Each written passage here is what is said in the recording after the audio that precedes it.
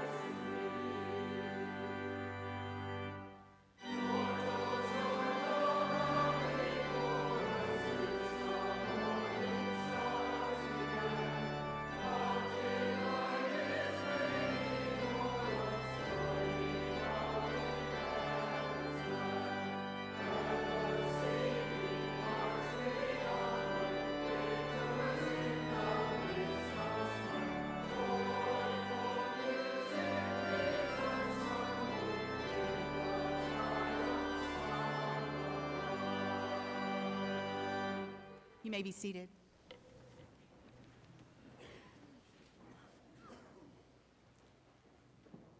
In spite of God's love for us and the gift of love to us, we often act in destructive and hateful ways. We close our hearts to God and disobey God's laws. Together, let us confess our sin, praying together the prayer of confession. In the waters of baptism, O God, you have cleansed us and claimed us. Forgive us for resisting your grace and for tarnishing your divine image. We have followed our own paths, and they have led us far away from you. But in your perfect love, you have come in search of us to restore us unto yourself. We are grateful to you, O God, for your steadfast faithfulness and your patient mercy. We are grateful that you look upon us not with wrath, but with divine favor and with a grace that exceeds our imaginations. With this gift of new life, with this new beginning, we will seek to serve, honor, and glorify you, not by our strength, but by your prayer work in us. Through Christ Jesus our Lord. Amen.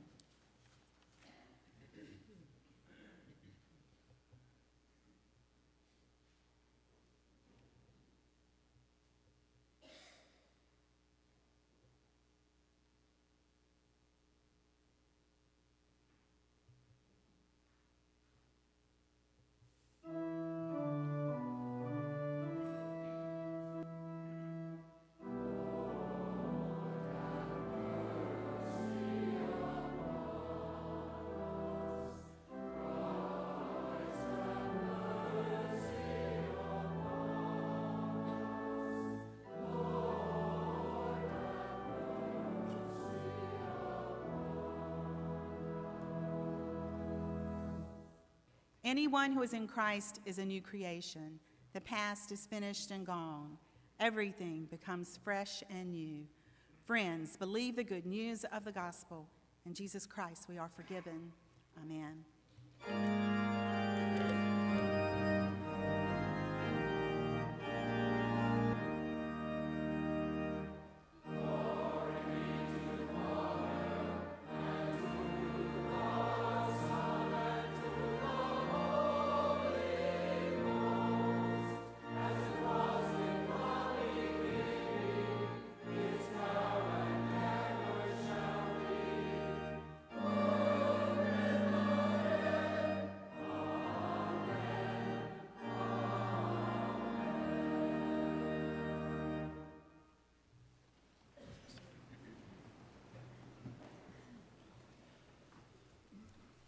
In the name of Jesus Christ, welcome to this time of worship this day. We're grateful for your presence here with us as we worship God together. Hope all of you also will sign the friendship pads as they are passed back and forth along the pews so you can know who is seated alongside you. This also gives us a record of you being here with us today. On the back of the bulletin, you'll see various announcements. Please take note of those. A reminder to Presbyterian men of their meeting tomorrow night. And a reminder to all of you, hopefully you have seen announcements about this, about our church's birthday celebration, which will take place in a couple of weeks. On a Sunday morning, this is being this effort to celebrate our birth and to do so on an annual basis led by our Presbyterian Foundation, our church's foundation, and we're grateful to the leadership they're providing. But everybody loves a birthday, except their own, of course, and so it'll be fun for us to celebrate the birthday of First Presbyterian Church in just a couple of weeks. A reminder to high school youth and their parents about an important mission trip meeting that will take place immediately following this service, and I assume it's up either in the senior high room or in the Ed Greer room across the hall, but up in the second floor of the Ed Stock building. You see listed there the commissioning of a New Orleans mission team. We, in about a week, actually many of them will be leaving next Sunday.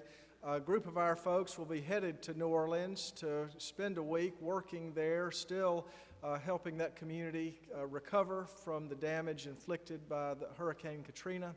But this is the only Sunday we would be able to gather together to commission them. So I'm going to call them forward so that you can get a look at them. And so I've got a question I'm going to pose to them and one to you, and then we will send them on their way with our prayers. If the members of this mission team will come forward and stand in the front of the church as I call their names.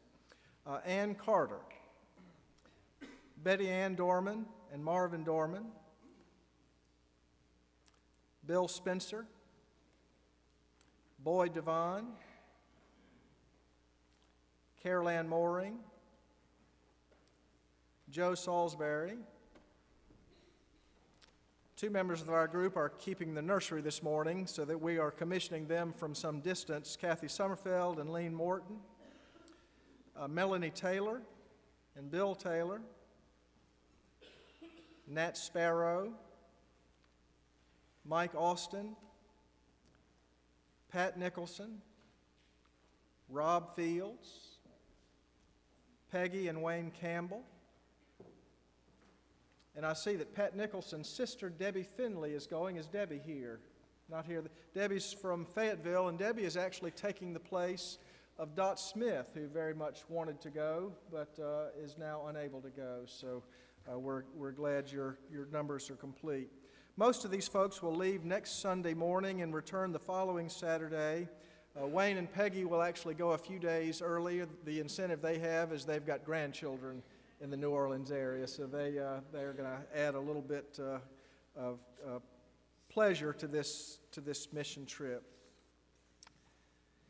The writer of Ecclesiastes tells us that there's a time to tear down and a time to build up. In choosing to go on a mission trip to New Orleans, you are going to a place where tearing down and building up will be going on for some time.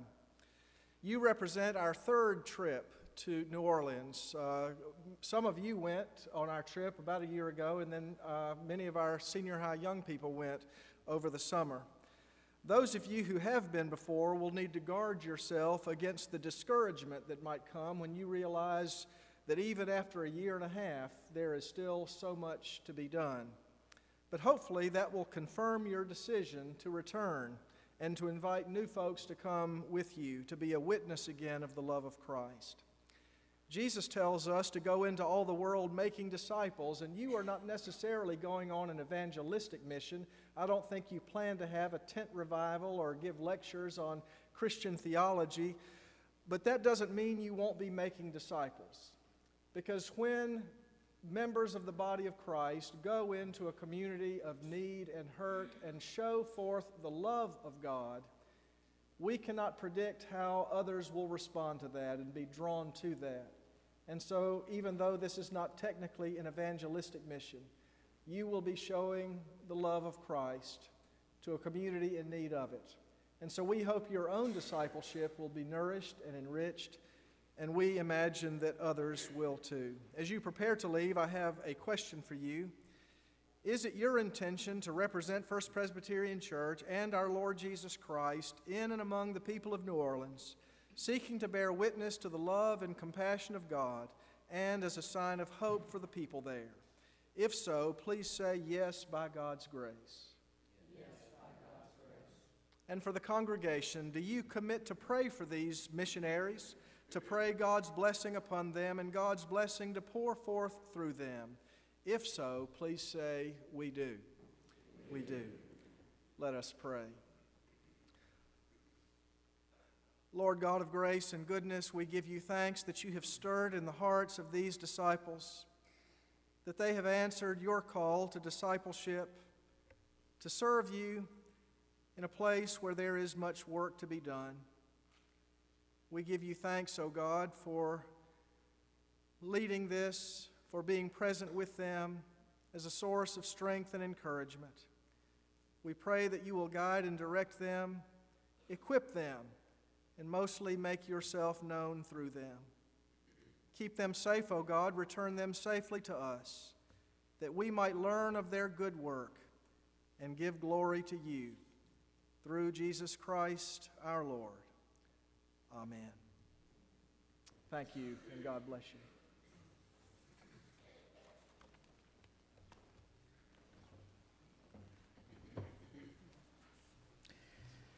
Others you might want to keep in your prayers in the coming week. Former staff person Joyce McFarland is still at Rex Hospital this morning. She has pneumonia and had some blood sugar issues, but she was doing better Friday, and her daughters were by her side. She's in intensive care at Rex this morning, Joyce McFarland.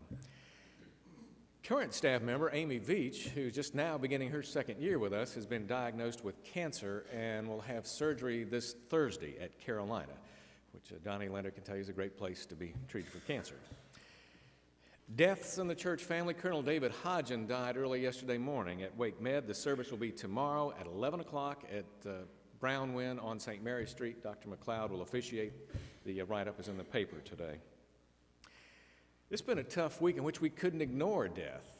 Prominent deaths in the church: Colonel Hodgen, a member here for 35 years, Bill Roby, and Edna Hines, prominent in Presbyterian Church USA, and made a powerful impact here in less than a year's time.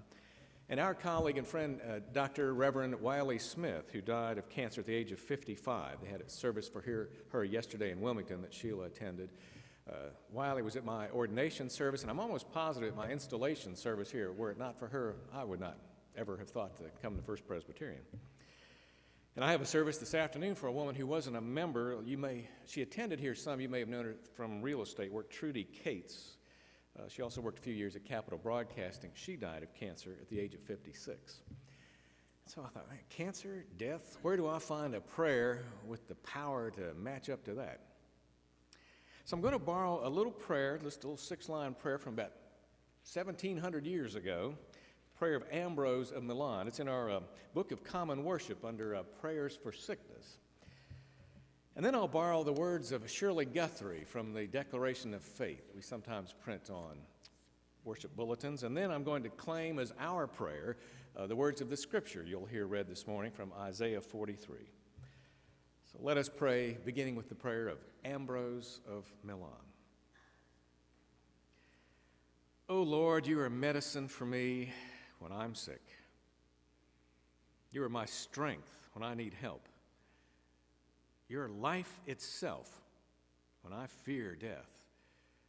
You are the way when I long for heaven. You are light when all is dark. You are my food when I need nourishment. Gracious God, we know, we believe that Christ has been raised from the dead. In his resurrection is the promise of ours. We're convinced the life you will for each of us is stronger than the death that destroys us. In the face of death, we grieve, yet in hope, we celebrate life. Nothing, not even death, can separate us from the love of God in Jesus Christ our Lord. And so we claim these words straight from the prophet's mouth. We will not fear, for God has redeemed us. You, great God, have called each of us by name. We belong to you. You are the Lord our God. You are our only Savior. We are precious in your sight. You love us. We will not be afraid because you are with us. And so we shall be your witnesses. Lord, we witness to our faith as we pray together in one voice, saying the prayer taught us by the one who called us friend, Jesus Christ, who taught his disciples to pray, saying, Our Father, who art in heaven, hallowed be thy name. Thy kingdom come, thy will be done, on earth as it is in heaven. Give us this day our daily bread, and forgive us our debts, as we forgive our debtors. And lead us not into temptation, but deliver us from evil. For thine is the kingdom, and the power, and the glory forever.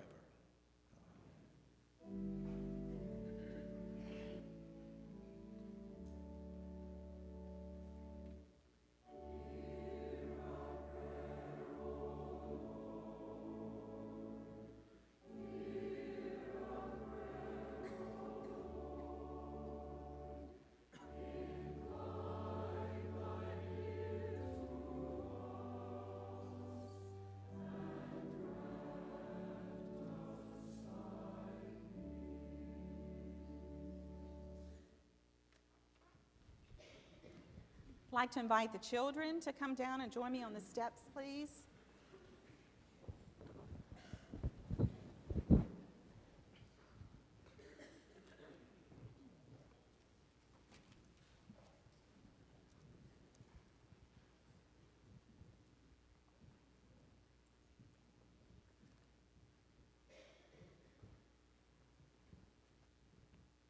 Well, good morning, everyone. It's good to see you here today.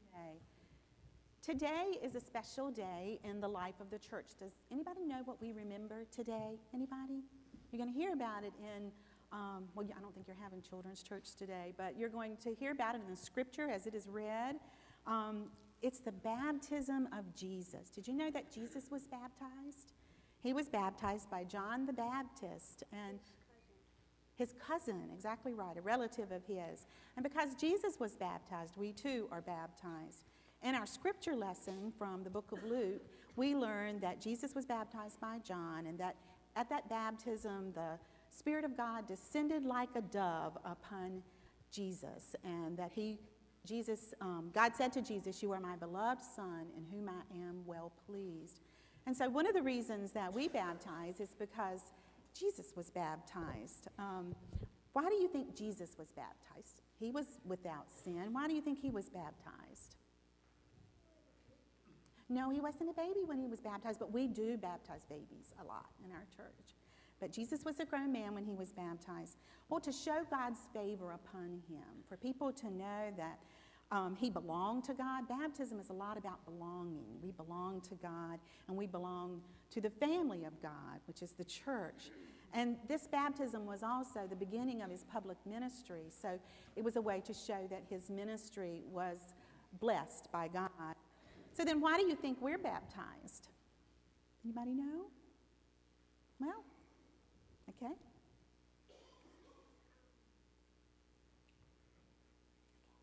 Well, we're baptized because Jesus was baptized, and to also show that we belong to God. That's what baptism shows, and that we're part of God's family, the big family of God's people all over the world. And also because Jesus' life, what he did, is a model for how we can live as Christians. And so he was baptized, so we were baptized. Today we remember his baptism. Let's pray. You can repeat after me. Great God, we thank you for Jesus and for baptism. We thank you that we are part of your family. Amen.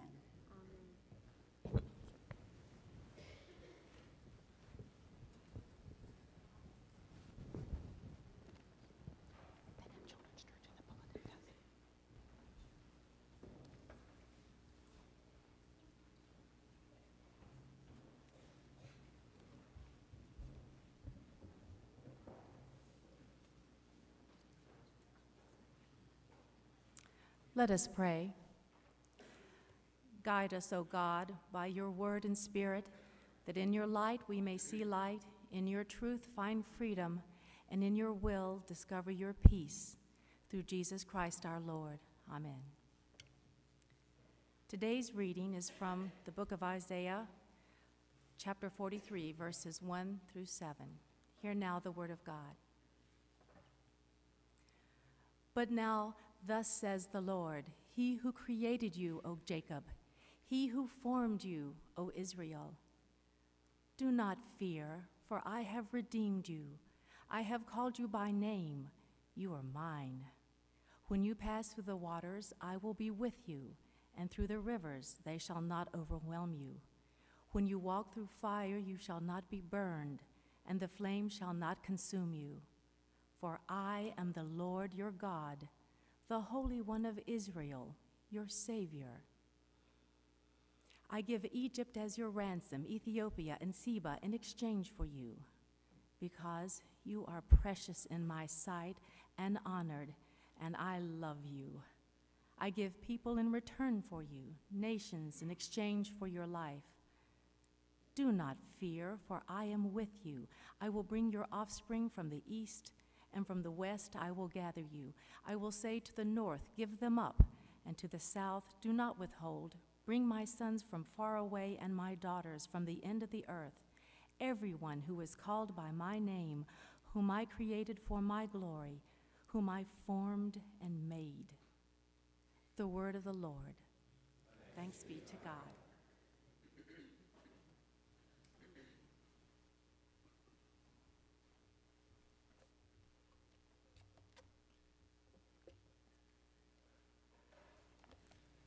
We turn now to Luke's record of the Gospel, the 3rd chapter, beginning our reading at the 15th verse. Listen again to God's word for us.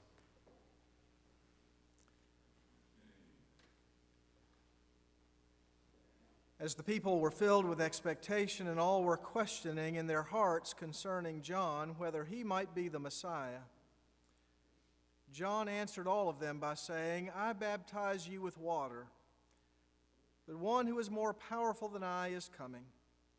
I'm not worthy to untie the thong of his sandals. He will baptize you with Holy Spirit and with fire. His winnowing fork is in his hand to clear his threshing floor and to gather the wheat into his granary. But the chaff he will burn with unquenchable fire. Now when all the people were baptized, and when Jesus also had been baptized and was praying, the heaven was opened, and the Holy Spirit descended upon him in bodily form like a dove. And a voice came from heaven, You are my Son, the Beloved. With you I am well pleased. This is the word of the Lord. And again, let us pray. Lord God of grace and goodness, pour out your Spirit upon us, that the words of my mouth and the meditations of all of our hearts will be acceptable in your sight, O Lord, our rock and our Redeemer. Amen. Do you have any idea what you are worth? Do you? Now, some of you, when you hear that question, you'll begin immediately thinking about the balance in your checking account or the equity in your house or the total value of your investment portfolio. Because of our fixation on material things, when we think of our worth, the first thing that comes to mind is the sum total of our financial holdings. But that's not the only way to measure worth.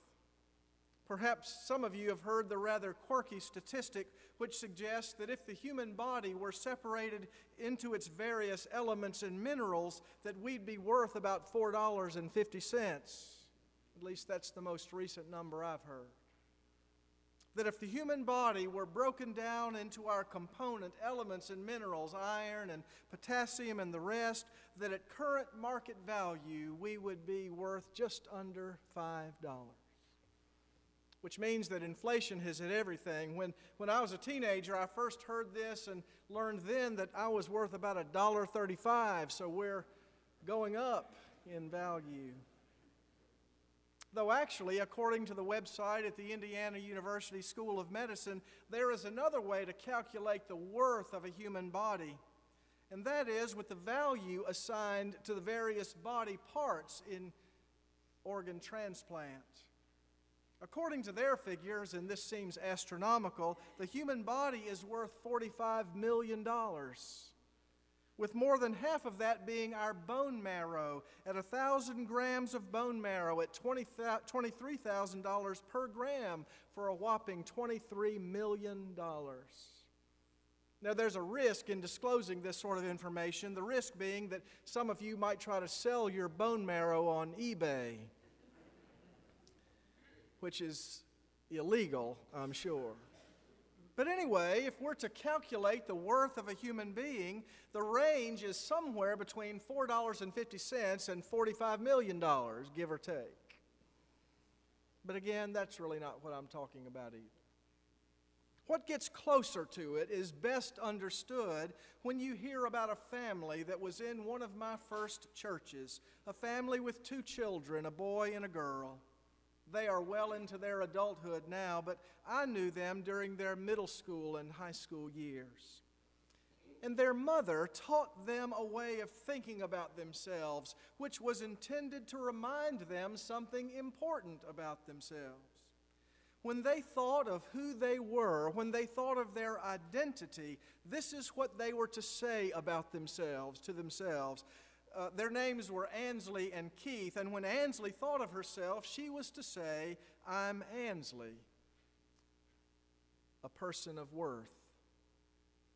And when Keith thought of himself, he was to say to himself, "I'm Keith,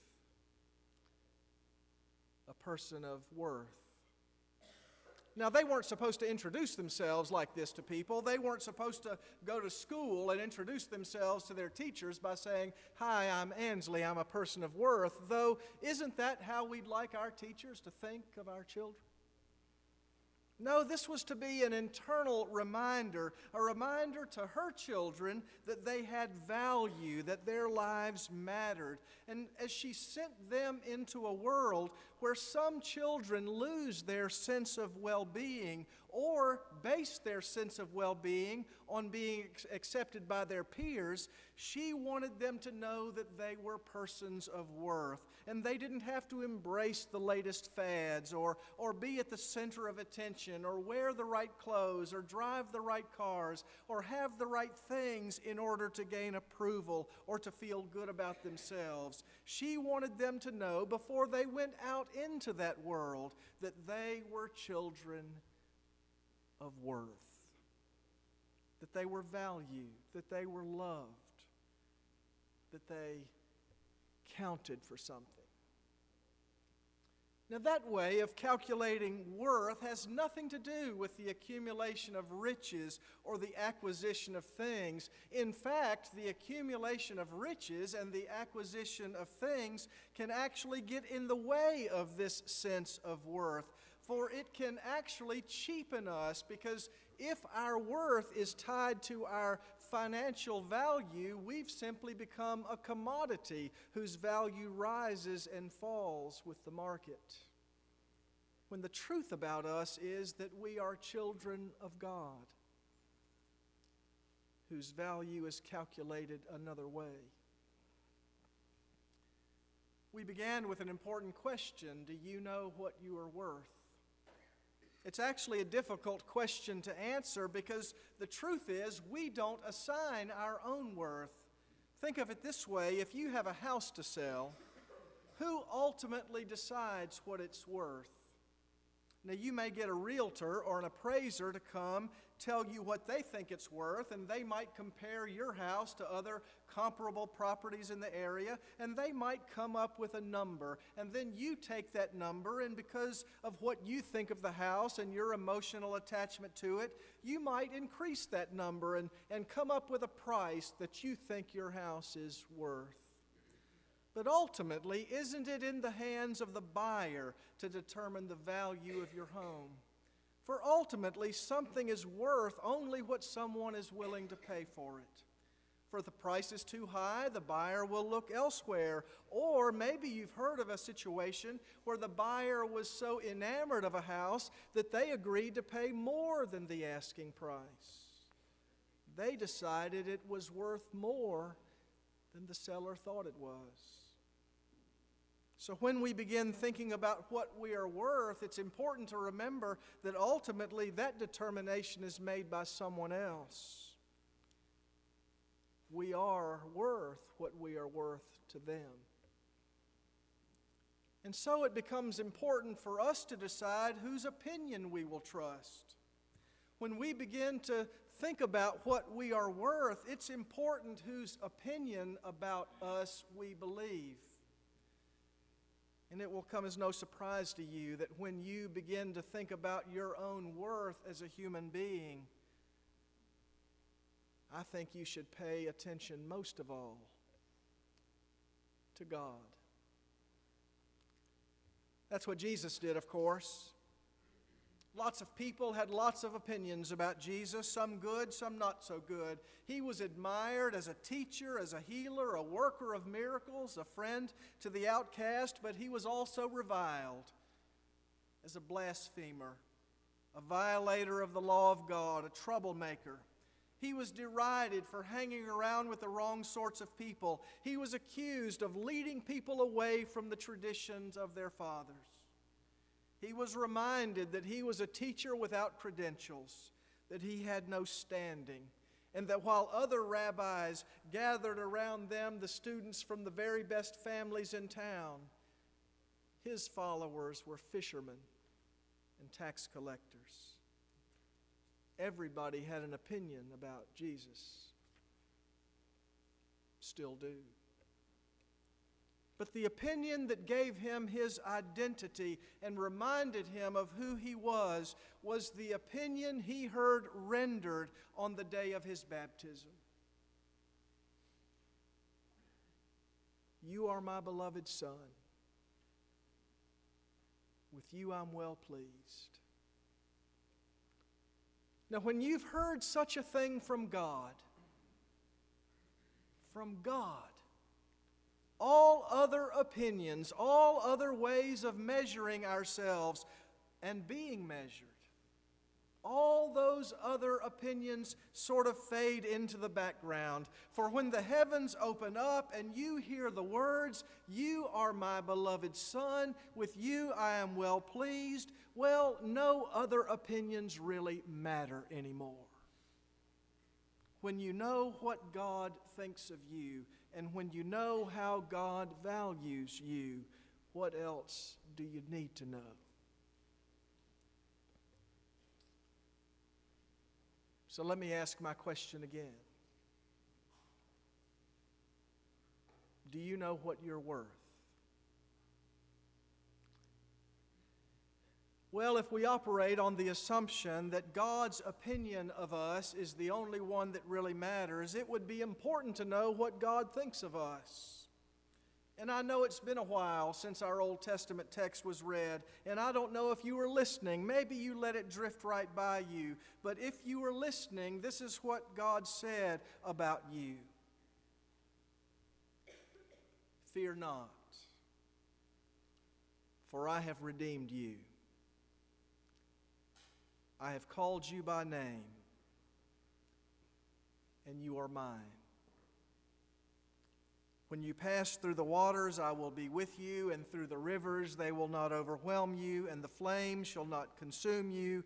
For I am the Lord your God, the Holy One of Israel, your Savior. And here's the kicker: you are precious in my eyes and honored. And I love you. Fear not, for I am with you. That, in a nutshell, is God's opinion of you. It's what God thinks of you. You are beloved. You are known by name. You are precious to God.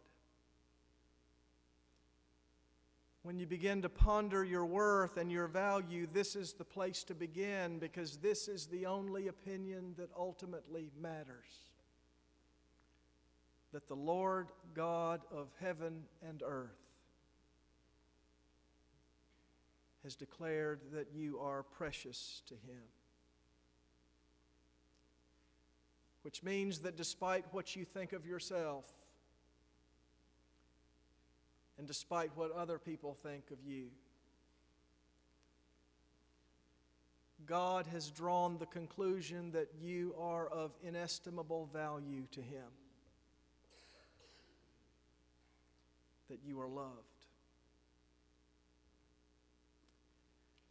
You hear a lot of talk about the inherent worth of people, inherent worth meaning that we have worth in and of ourselves, but I'm not sure we do.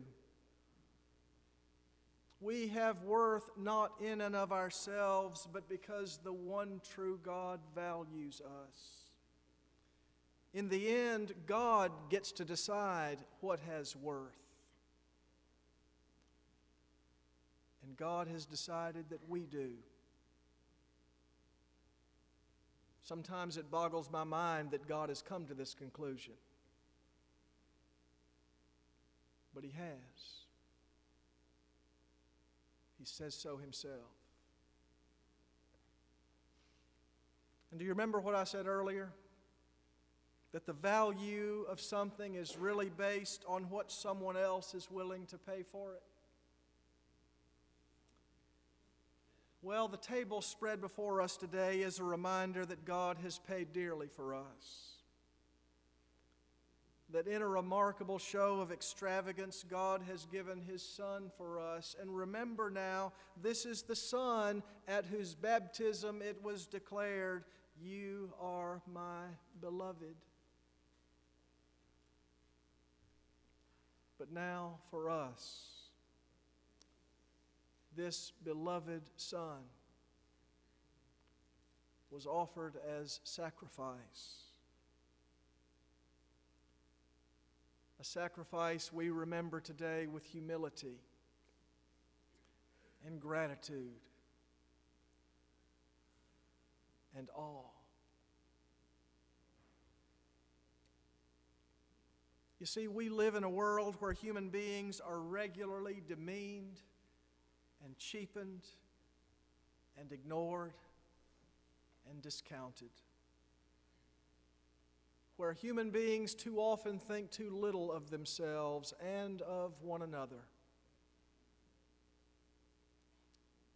Today, here at this table, we are reminded what God thinks of us. Here we are reminded that we are precious. Here we are reminded what we are worth. Thanks be to God, now and forevermore. Amen.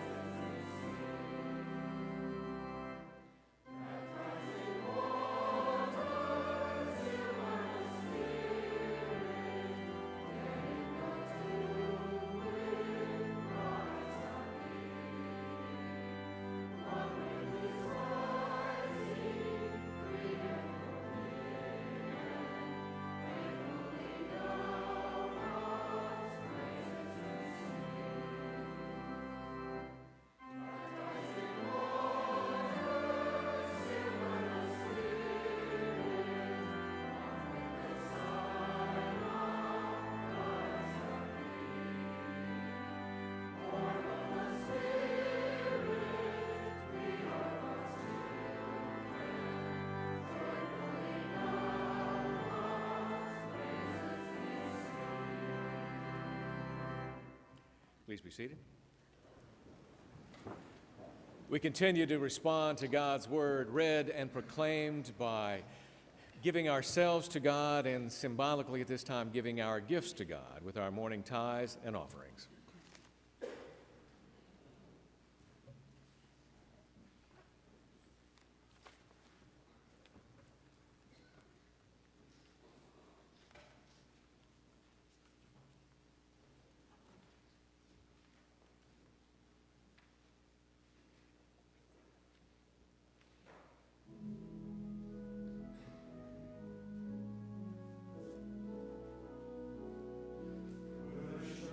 Shepherd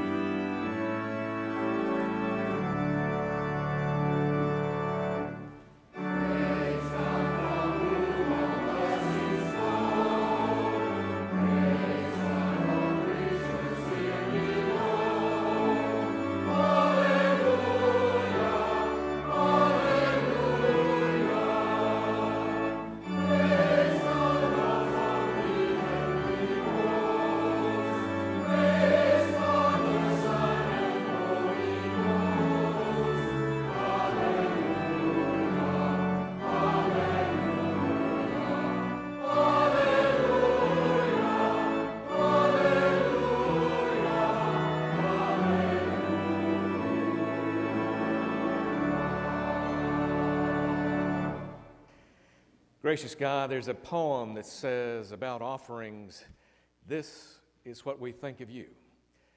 But Lord, the truth is, we're banking everything on you. We trust you with our very lives.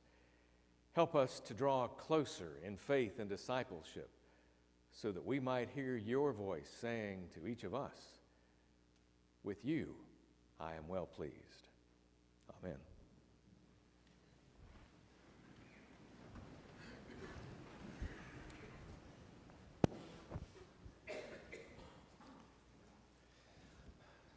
Though we often try to go it alone, we are made for communion.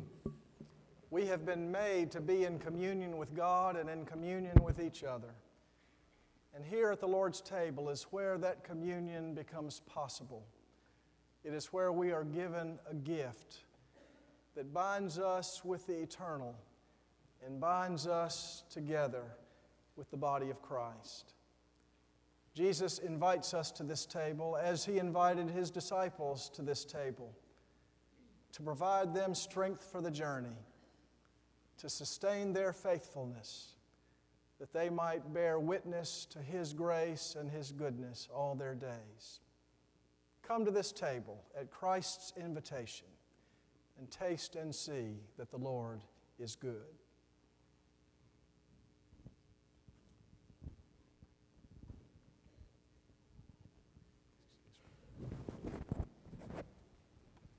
Would you join with me in the great thanksgiving? The Lord be with you. And also with you. Lift up your hearts.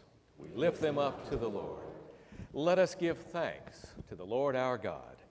It is right to give our thanks and praise. It is our greatest joy to give you thanks and praise, great God. You sent into the world the eternal light, the light of Christ, the Word made flesh. Your light is strong. Your love is near.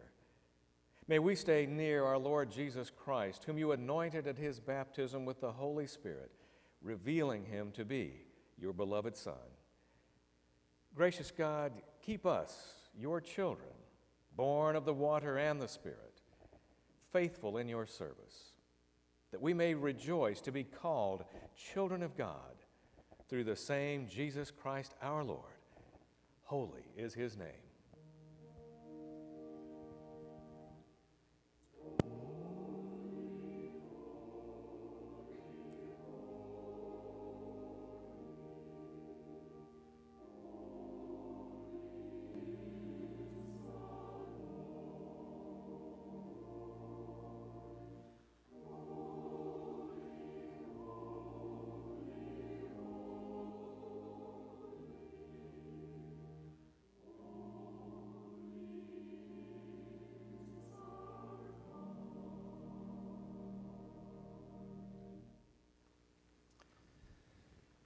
On the night he was betrayed, Jesus sat at table with his disciples, and he took bread and blessed it and broke it.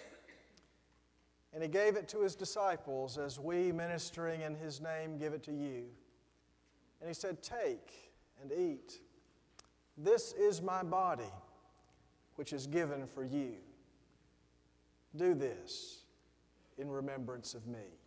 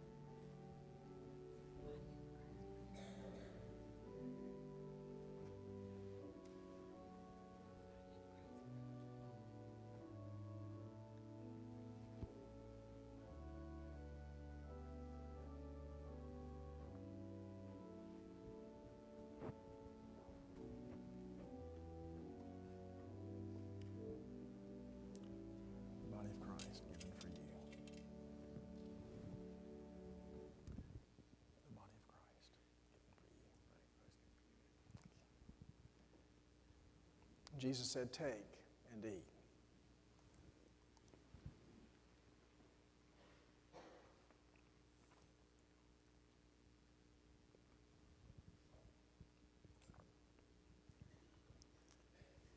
After the same manner, Jesus took the cup and said, "This cup is the new covenant in my blood, poured out for the forgiveness of sins. Drink of it, all of you. For as often as you eat this bread and drink this cup, you proclaim the Lord's death until He comes again."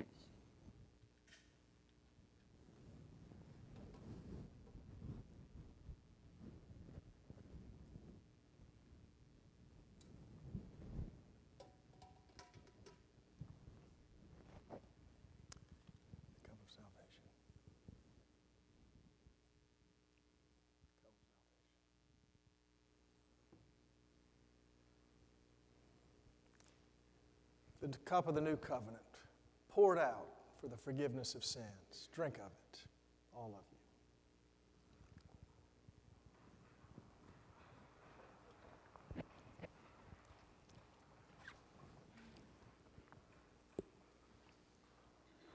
Let us pray. O God, you have so greatly loved us and mercifully redeemed us. Give us grace that in everything we may yield ourselves, our wills, and our pleasures, works, a continual thanks offering to you. Through Jesus Christ our Lord. Amen. Amen.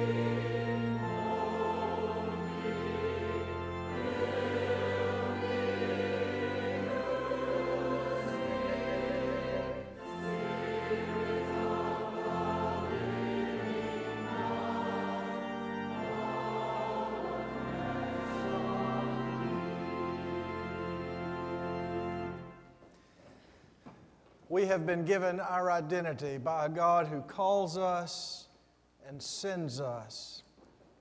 A God who calls us to be His holy followers and sends us into the world bearing witness to the gospel of Jesus Christ. Go out into the world, trusting and believing that you have a holy and sacred purpose, for you have a holy and sacred calling from a God who knows you by name and in whose sight you are precious. Now may grace, mercy, and peace, the triune blessings of a triune God, Father, Son, and Holy Spirit, be with you and abide with you, with all those you love, and God's people everywhere, now and forevermore. Amen.